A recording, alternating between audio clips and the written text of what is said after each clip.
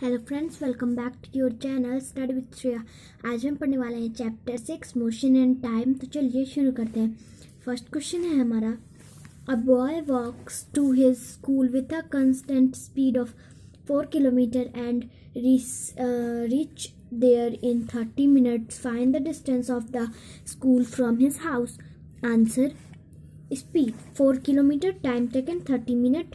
और हम क्या करते हैं फ्रेंड्स, इसमें 30 मिनट्स को हम कन्वर्ट कर लेते हैं आवर में, तो आता है हमारा 1/2। तो इसको अगर हम पॉइंट में कन्वर्ट करें तो 0.5 आवर हमारे आ जाते हैं, मतलब हाफ।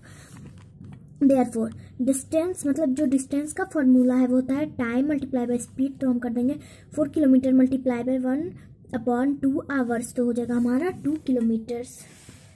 फ्रेंड्स, फिर आता है हमारा second question, The distance between two stations is 216 km. A bus take 4 hours to cover this distance. Calculate the average speed of the bus in kilometer hour.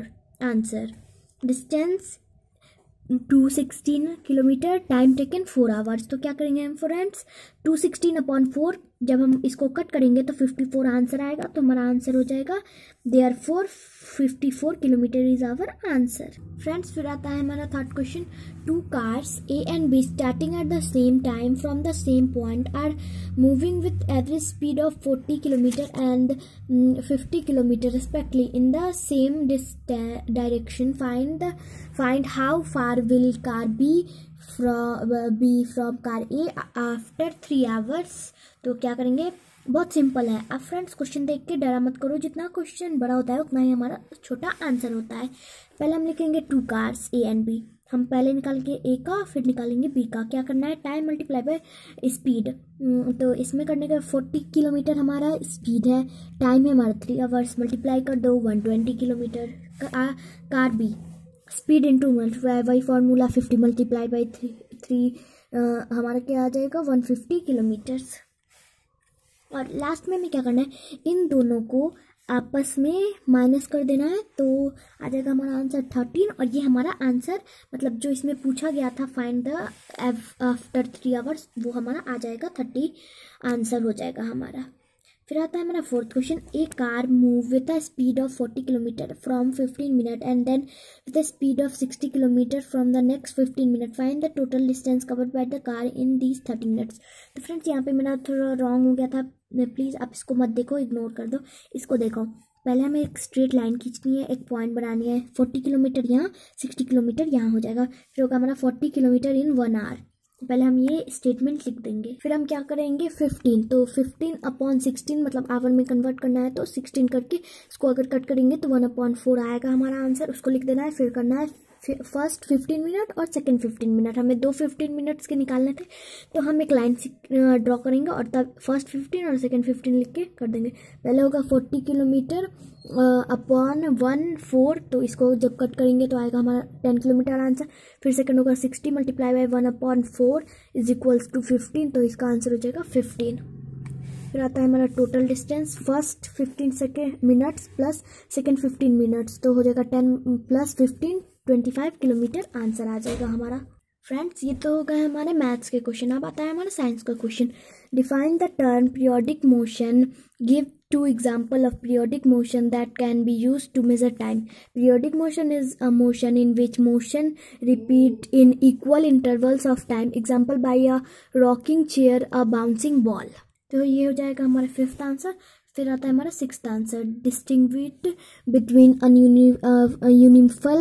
मतलब uniform motion and non uniform motion. Give 1 example of each. तो friends, इसका होगा uniform motion, when an object move along a straight path cover equal distance in equal intervals of time. Example, movement of hand of a watch. फिर आता है हमारा non यूनिफॉर्मल, when an object along a straight path cover unequal distance in equal intervals of time. Example, a horse running in a race. Friends फिर आता है हमारा 7th question, draw the shape of distance time graph. A man waiting for a बस standing at one point and a bus stand. A man walking on a level, straight and narrow road with a constant speed. तो friends first हम draw कर देंगे अपना ए, इसमें distance और time, और ये हो जाएगा बी हमारा ये वाला। अगर आपको ये देख कर नहीं समझ में आया तो आप 4th question tick the correct option भी देख सकते हो, जैसा कि यहाँ पर दिया गया है हमारा, जैसा कि ये है। तो आप ए में ये बना सकते हो और बी में ये वाला ड्राइंग बना सकते हो।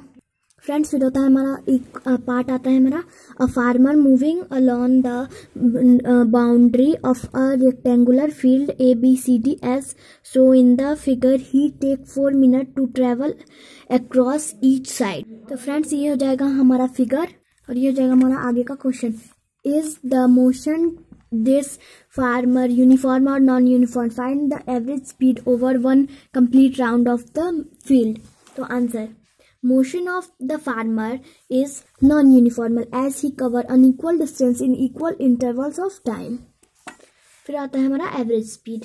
Average speed of the farmer, total distance cover, time taken 240 minute upon 16 minutes is equals to 240 minutes upon 960 seconds. तो मिनट को हम सेकेंड्स में कन्वर्ट कर लेंगे और आंसर आ जाएगा हमारा 0.25 मीटर पर सेकेंड। फ्रेंड्स फिर आ जाएगा हमारा second question, during rainy season Shivam notice that the thunder sound was heard 6 second after the lightning was scene by him. If speed of sound is in air is 340 metre पर second, find the distance of the point where the thundering sound was produced. Answer, speed sound 340 metre पर second, time taken 6 second. Therefore distance का निकालने के लिए हमने पढ़ा था हमारा क्या होता है, टाइम मतलब टाइम मल्टीप्लाई बाय स्पीड, तो हो जाएगा हमारा 240 मीटर्स। तो अगर हम इसको पॉइंट में कन्वर्ट करें तो 2.04 किलोमीटर आंसर हमारा आ जाएगा। फ्रेंड्स इधर हम लिख देंगे अपना statements, hence thundering sound was produced at a distance for 2.04 kilometre from Shivam. Friends फिर आ जाएगा हमारा third question, how can we make a simple pendulum. A simple pendulum can be made by a metal ball attract to torch light string और thread that is fixed readily at the one and. फिर आता है हमारा B, a simple pendulum take 10 seconds to complete 5 oscillation, find the time period of the pendulum। Answer हो जाएगा हमारा, number of complete oscillation 5, total time taken 30 seconds, time period of the pendulum 10 upon 5 is equals to 2 seconds. 2 seconds is our answer. Fourth question, carefully examine the date given below for motion of two different objects A and B. State whether the motion of these two objects is uniform or non-uniform। Friends ये हो जाएगा हमारा जो यहाँ पर दिया गया है वो date, total distance covered by 4 in meter at the given time, distance covered by B in meter at the given time। तो आंसर हो जाएगा object B is non-uniform motion as it does not cover equal distance in equal intervals of time। और friends फिर आता है हमारा last question, observe the graph given here, from the graph find first the value of distance P and Q in m and second the value of R in second. तो friends ये है हमारा graph, इसमें हमें check करना है, हमें ढूंढना है किसकी वैल्यू P की, R की और Q की। तो हम देखेंगे, बहुत सिंपल है, आप कभी भी बड़ा क्वेश्चन देख कर डरना नहीं। पहले हमें क्या करना है P, तो यहाँ पर P हो जाएगा हमारा 4 है, तो 4 हमारा कहाँ है यहाँ, तो फर्स्ट हो जाएगा हमारा P इज इक्वल्स टू 3।